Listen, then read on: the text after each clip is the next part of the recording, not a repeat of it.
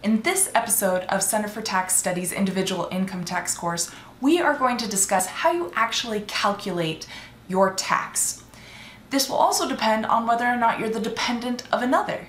And so we'll talk about the kiddie tax as well. Not kiddie as in purr, but instead we're going to talk about the kiddie or child tax if you are claimed as the dependent of another. All right, let's get started. So the tax rate that we use in America is a progressive tax rate. What that means is that for each amount of income as designated by Congress that exceeds certain thresholds, you're going to be taxed at a higher rate. Our current rates are 10% to 39.6% depending on your income bracket. Now, these are actually a mid-range of what we have had to pay in the past. The lowest ever tax rates we've ever had were in 1914 when the tax rates were 1% to 7%. And they're not the highest. The highest ever tax rates that we've ever had were in 1944 through 1945, where the tax rates were 23% as the bottom rate, up to 94%. My grandfather used to joke that what you would do is you'd pay your tax to the feds, you'd then pay your tax to the state, then you'd tithe, and then you would have a negative balance in your checking account. But anyways, so how do you calculate the amount of tax that you actually have to pay? Well, there are two methods that you can use. The first is the tax table method. You are limited in using the tax table method if you make over $100,000. The tax tables just don't calculate tax beyond that. Also, you can't use these tables if you are an estate or a trust. As you can see here, what it does is it takes the amount of income that you have and it calculates the tax for you and provides you with a neat amount. You need to be aware of using the tax table method if you are making estimated tax payments. So if you are self-employed, you won't be able to determine your estimated tax amount for each quarter because these are produced toward the end of the year and they are very different each year. All right, the next method is that you can use the tax rate schedule. The tax rate schedule, as shown here, it depends on what your filing status is, and it also depends on each bracket, and you calculate your tax based on each bracket that you have. So to start off with, let's assume your client Chris is single and had taxable income of $102,000 in 2017. His tax is going to be $21,541.75. This is because you first calculate 10% of the bottom tier of the tax rates. So you calculate your tax after you have deducted your deductions and you've come to your taxable income. Then anything that is up to $9,325 is taxed at 10%. So you have $932.50 of the first tax bracket.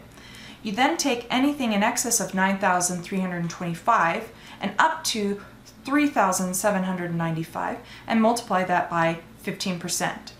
That is $4,293.75. You then go to the next bracket of $37,950 and up to $91,900 and multiply that by 25%.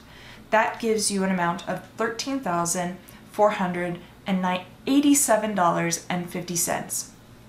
Then from $91,900 up to the amount of taxable income of $102,000, you then multiply that by 28%, and that gives you $2,828.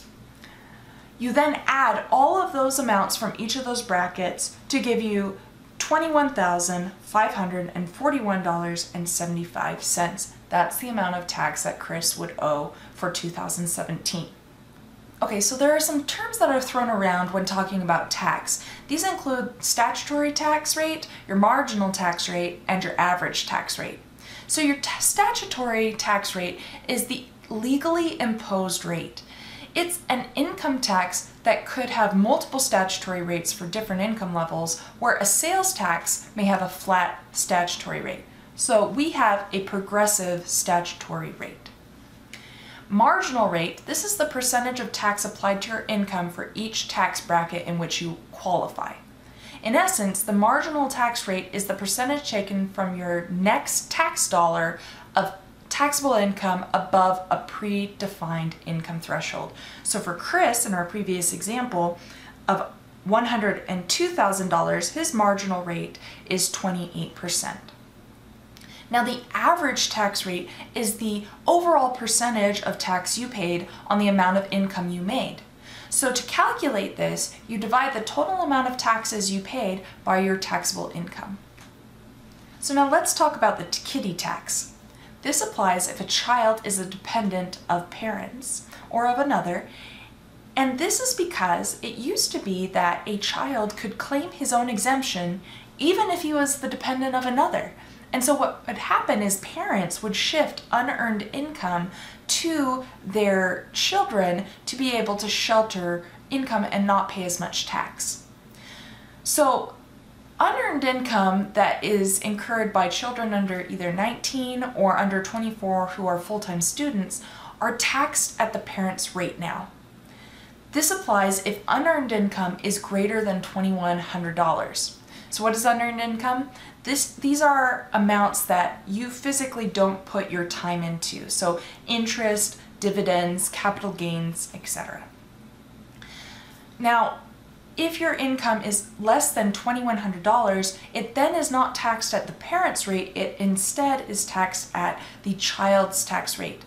This is determined based off of unearned income's standard deduction of $1,050 and the greater of either $1,050, the amount of the additional child's tax rate, or the itemized deductions attributable to unearned income. So if you have dividends that are being paid out to a child, but that dividend also has investment expenses associated with it, then you take the investment expenses instead of the $1,050 if those investment expenses exceed that $1,050.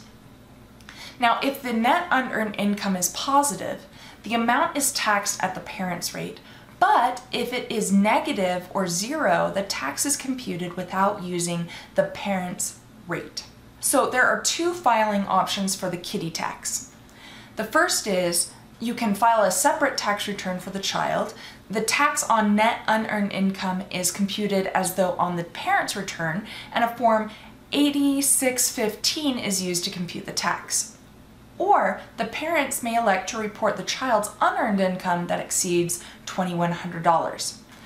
The parent can only do this if gross income is from interest and dividends only, the gross income is more than $1,050 but less than $10,500, and no estimated tax has been paid in the name and social security number of the child, and the child is not subject to back withholding. The parents must also pay an additional tax equal to the lesser of $100 or 10% of the child's gross income over $1,000. Here, Form 8814, entitled "The Parent's Election to Report Child's Interest and Dividends," must be filed. Other rules that are applicable to the kiddie tax are that only the custodial parent may make this election. For married filing separately, the parent with greater taxable income is the one who must include the income. And if there is more than one child subject to the kiddie tax, the tax for the children as a whole is allocated to the children based on their relative amounts of income. So let's go through an example. Husband and wife make $80,000 of taxable income and are in a 25% bracket. Their son is under 18 and makes $3,000 of interest income or unearned income, and he has investment expenses of $700. He also makes $2,000 of earned income. So let's compute son's tax. So first, we take his gross unearned income of $3,000 and we reduce it by his Kiddie Tax standard deduction, as well as either the $1,050 that he is allowed or his investment expenses. Now, his investment expenses of $700 are less than the $1,050 that he is allowed. So we take the $1,050 and his net income subject to the Kiddie tax is $900. So now we have to calculate the amount of tax that would be subject to him if it was included in his parents' income. So we take his parents' income of $80,000 and we add the $90,000 of income subject to the Kiddie tax. The total amount is then $80,900. So now the $80,900 is at a 25% tax rate. And so we take the $900 at 25%, which results in the tax at the Kiddie tax rate of $225. Had there been a split and the $900 was in between two tax brackets, we would then calculate it according to those two tax brackets. So now we need to calculate how much tax he would then have to pay, which also includes his earned income. So now we take his unearned income of $3,000 and his earned income of $2,000, which equals a total income of $5,000. He then gets a standard deduction of $2,350. How do we calculate this? This is based off of the standard deduction calculation for dependents. So if he had unearned income, he gets $1,050. If he has earned income plus unearned income, then we take $350 plus his earned income, which is $2,000, and that's his standard deduction, but it does not exceed the standard deduction that he would be allowed as he is filing single, which is $6,350 for 2017. He can take the $2,000 plus $350 as his standard deduction. He does not get a personal exemption because he is a dependent of another and someone else has stolen his personal exemption. And so his taxable income is $2,650. We remove the amount of the unearned income, or $900 that we calculated earlier, as it was subject to his parents' tax rate. And now the income subject to tax at the son's rate is $1,750.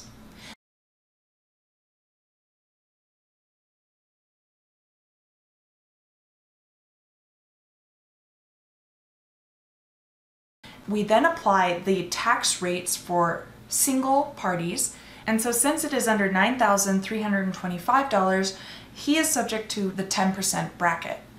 We multiply the $1,750 by 10%, and he has tax at his personal rate of $175. We add the income taxed at his parents' rate of $225, and so his total tax is $400.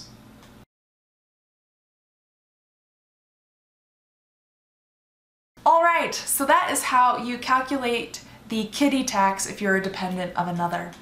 Thank you so much for watching. If you liked this episode, please give it a thumbs up and subscribe. If you have any questions about the material we discussed, feel free to leave a comment in the comment box below, or you can email me at centerfortaxstudies@gmail.com. I love answering questions, so feel free. Thank you so much for watching, and we'll see you next time.